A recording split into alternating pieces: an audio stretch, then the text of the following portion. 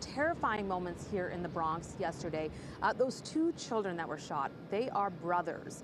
One of them is 6 years old, the other is 3 years old. And they are both two of four people that were shot yesterday outside of this Bronx park. Police have released these images of the two suspects in the case. The men are dressed in all black with masks on. Detectives say the shooting happened Tuesday just before 6 in the evening. Police say the two men were on an illegal scooter driving the wrong way down East 193rd Street in the Kingsbridge Heights section. Around Morris Avenue, the passenger got off and fired at people on the sidewalk outside of St. James Park before jumping back on the scooter and driving off. We spoke to one woman who was in the park when the shots rang out, but who didn't feel comfortable showing her face on camera. Shots were very consistent. It was like 5 or 6 shots. It was very fast. We actually thought it was fireworks, because it was very shots and everybody started running around.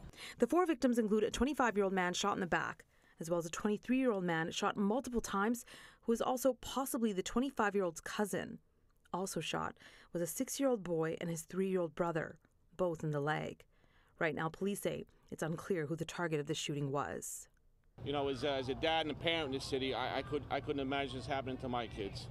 Absolutely heart-wrenching and disturbing.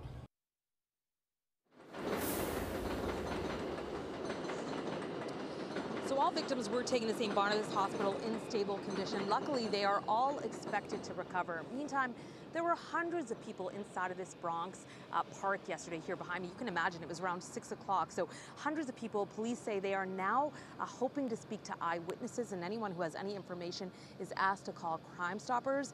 Meantime, we've asked police whether this shooting had anything to do or in any way was in retaliation for any other incidents here in this area, or if it was gang related. And right now, police say all of that is unclear. That is the latest from the Highbridge section of the Bronx. Kieran Dillon, Pix 11 News. All right.